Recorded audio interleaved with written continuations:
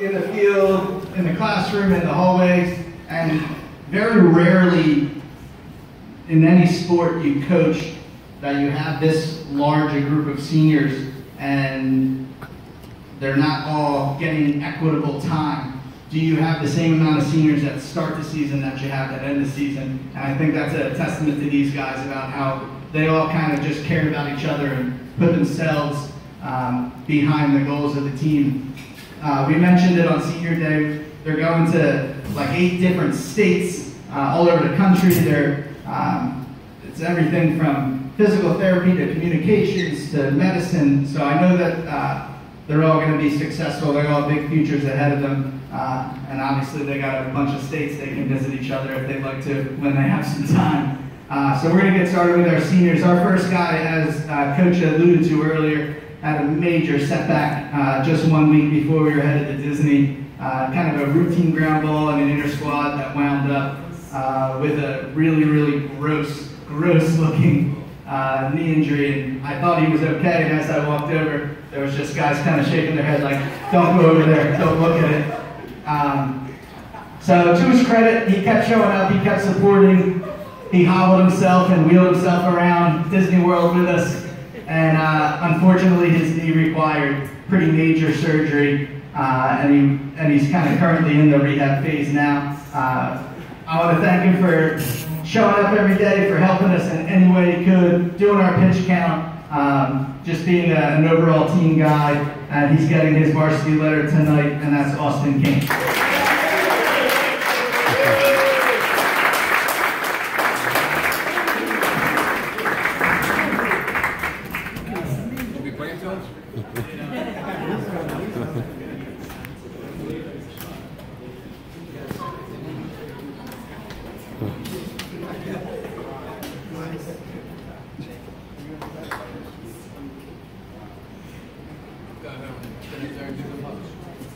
So what everybody sees over here, what the seniors are getting, if everybody saw, we had those really cool banners made up with their pictures and things like, and their name and everything. They're going to get that for either their bedrooms or their dorm rooms or their basements. That's all wrapped up over there for them. Our next guy, I have a ton of respect for him because of his heart, his courage, his confidence. He was not with our program last season. He worked hard on his own. He came out. We had individual conversations about roles and things like that. And we just kind of watched him at tryouts, offensively in the field, off the mound, and wherever he could try to impress to be a part of this team, he did it at tryouts. And when we were putting the roster together, I remember just saying to the coaching staff, he didn't do anything that doesn't warrant him being a member of this team this year, regardless if he plays 1 inning or he plays 50 innings. He did everything he could to be a part of it. He's got a strong arm, he's got great range at second, he gave us depth on the mound, he was always looking to contribute. He ran the bases for us, he had great speed. And I'm very, very happy that he was able to end his career as a member of this team. He's getting his first varsity letter, and that's Kyle Rosenfeld.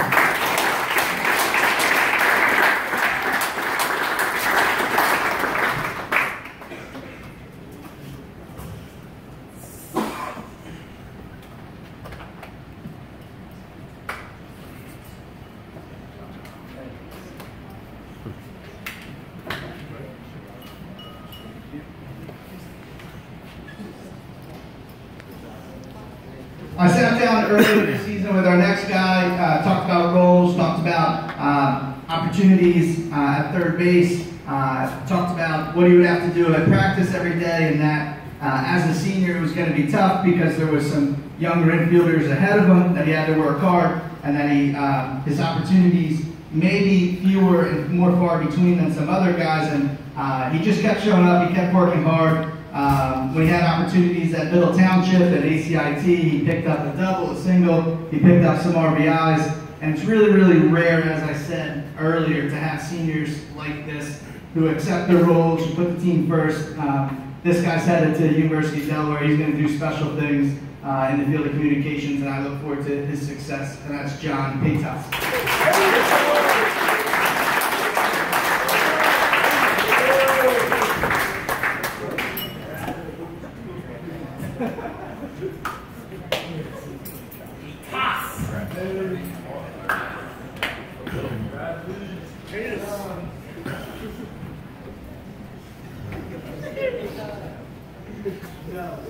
Our next guy had the initial setback of not being with us for Florida. We met as a staff, letting each player know kind of where they stood depth chart-wise, what they needed to do to improve. I told him I wouldn't promise a set number of innings, but to seize opportunities when they came. He ended up appearing in 14 of our 23 games.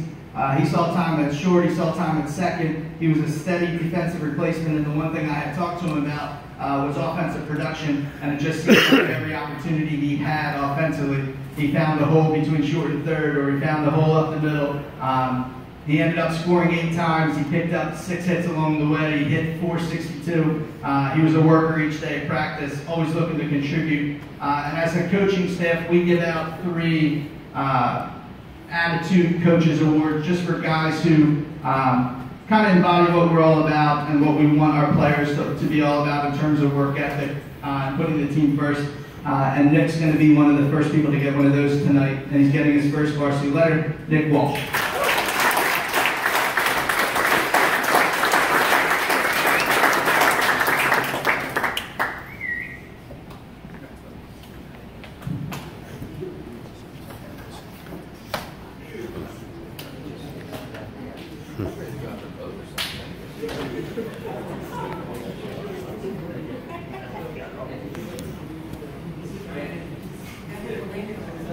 All right, our next guy is another player with tremendous versatility. He couldn't be counted on in the outfield, on the mound, at first base.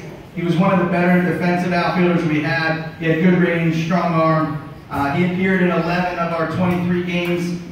2 of those appearances were on the mound. He logged about 6 2/3 innings, struck out 5 along the way. It took him a few at-bats to break through with his first hit, and I know that his teammates were kind of ragging him as the season went on, but once he broke free with that first hit, all of a sudden a game or 2 later, he hits a ball out at Cumberland, which was a great highlight for us.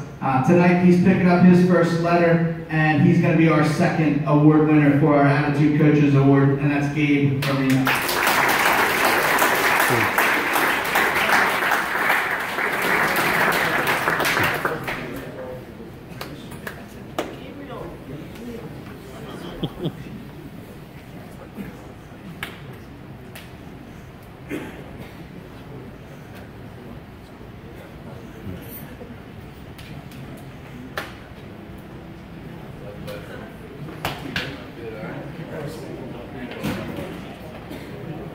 Our next guy kind of had an off-season of some uncertainty. He kind of came to me, it's probably in December, January, and basically told me he wasn't playing, and that he couldn't play, and that he was injured, and that an arm injury was not going to permit him to play. I was disappointed. I could tell he was disappointed. It was a major blow to our depth, and then it felt like every week in the winter, he would come to me and say, I might be playing.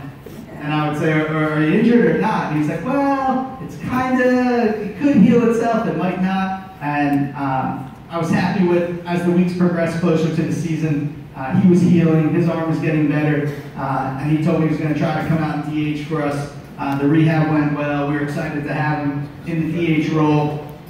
He scored 13 times for us this year. He was great on the base paths. He had 2 doubles. And eventually, by the end of the season, he was healthy enough that we were able to see him throw in the outfield and get a couple of games under his belt out there in left field. Tonight, he's going to get his second varsity letter, and that's Campbell.